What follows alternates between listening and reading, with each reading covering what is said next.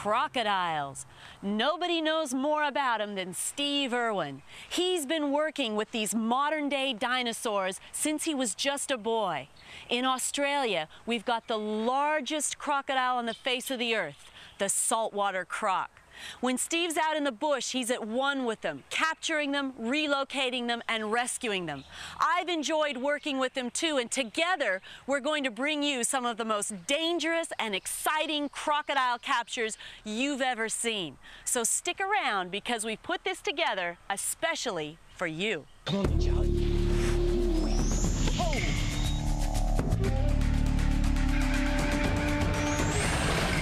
Check this out. Don't fuck with it. Gorgeous. What?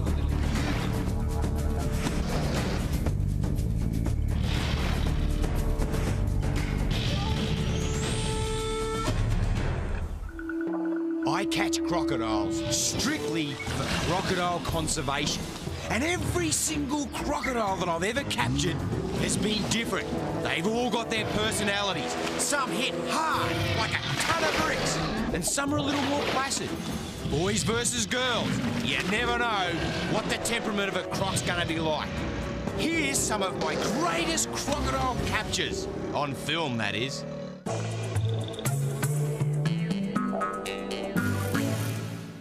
My fondest memories are of catching crocodiles. And during the 80s, I was up on my own with my little dog, Suey, capturing some wild crocodiles. And I was lucky enough to have an old video camera that Dad bought for me. I'd stick it in a tree, in the mangroves, on the mud, and I captured some of this vision.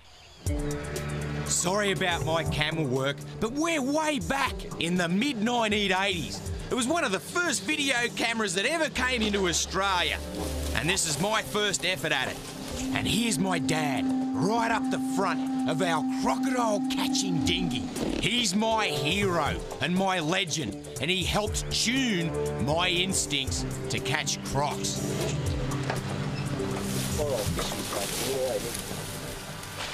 Right, what he's up to here, see up the back there, this is our mechanism, right? That rope is taken off, is connected to the bait, which goes into the back of the trap.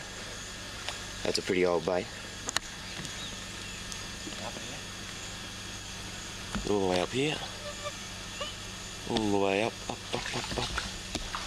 and into this tree, which is directly on top of me. Right? Now, on that you can see another rope, which comes off and goes down to the mouth of the trap. So, when that bag drops, right, which is connected to the mechanism, which is connected to the bait, the bag drops and pulls this up. Gotcha. It's first thing in the morning, and this is one of my greatest captures. It's my best mate Wes, and I've convinced him to check the mechanism.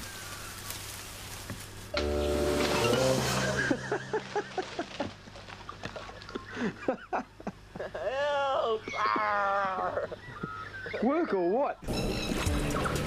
We're in far north Queensland. That's my stomping ground. And the capture and relocation of crocodiles we take very seriously. And this is Molly, one of my all-time favourite crocodiles. She is the quietest Sheila I ever captured. And I'm lucky enough to have the skill and wisdom of Dad helping me out once again.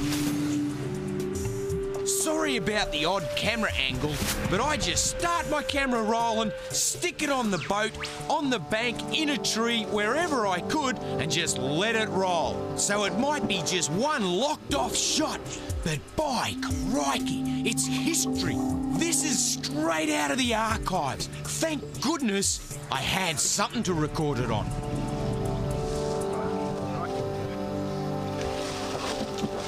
Once we get a top jaw roped, blindfold on, it's into the boat and back to camp where we can either relocate them back out into the wilderness, or the case of Molly here, she had to come back to Australia Zoo where she's flourished. She's still a real quiet Sheila. And here's Goldie. This would be one of the best looking crocs I've ever seen. What are you, a little male or a little female? I'm backing a little female. Now watch the way I've locked the camera off. It's sitting on my dinghy.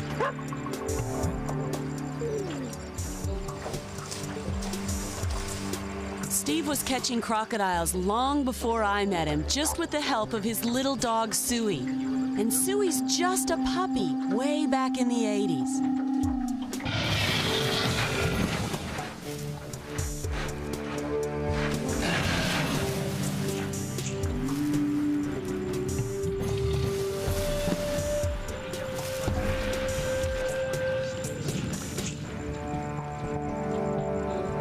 Sometimes Steve would live in the bush for months on end. No shoes, just living like a wild man. His techniques for crocodile capture have been innovative and always successful. But some of his methods, like this one, look a little bit dangerous. Steve, you've kind of got that crocodile between your legs. There you go. That's better.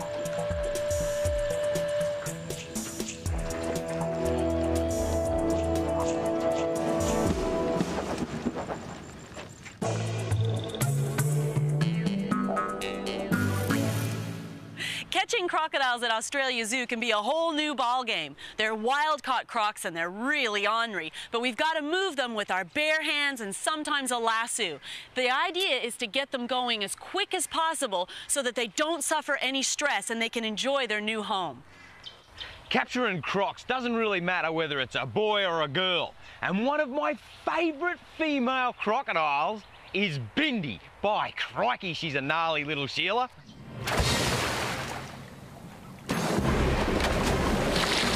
Imagine if that was a leg. We've got to try and catch her to move her in with Graham. She's just got her teeth just slightly meshed together such that I can't get the loop over properly. And she doesn't understand we're trying to help her. I've missed it. No, I've missed it. Oh, almost.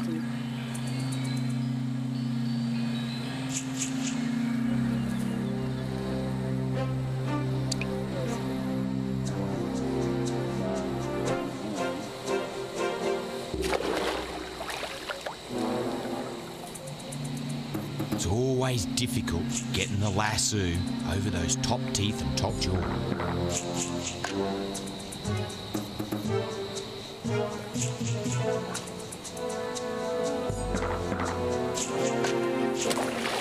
Ooh, looking good.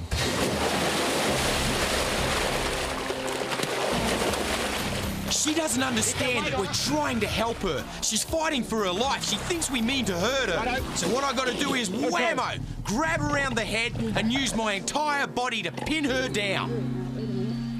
On goes the blindfold. Okay, you tell me where you want me. You want me to let go of the rope? Yeah. Now, pull straddle her at the back end there. I'm going to grab up And get her feet off. on the outside.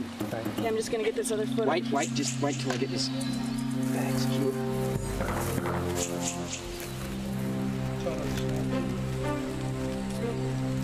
Once she feels the strength of myself and Terry on her, she settles down, she quietens, and we're able to work. Terry and I don't believe in using drugs and crocodiles. We'll put our bodies on the line before we'd ever do that. She's one of the prettiest crocodiles. She comes from Babinda. That's why we called her Bindi, from Babinda. Just 1 minute. Okay. Not under it. Right. Okay. Up. Up. Yeah. You can see with the blindfold, rather than use drugs, which run the risk of losing your crocodile, once you blindfold them, they become very, very quiet.